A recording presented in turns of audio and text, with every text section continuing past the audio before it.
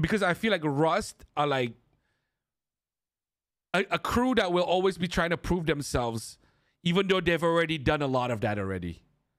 You know what I mean? Because Rust have been in so many back-to-back wars, they don't necessarily dominate, but that's what makes them want to go hard for like these small things. That's why people are saying like 4v8, they managed to pull this off because they're growing up and they're becoming like demons. You know what I mean? That's the difference. I think BBMC got what it takes too, but it's just fucking different. It's just fucking different. They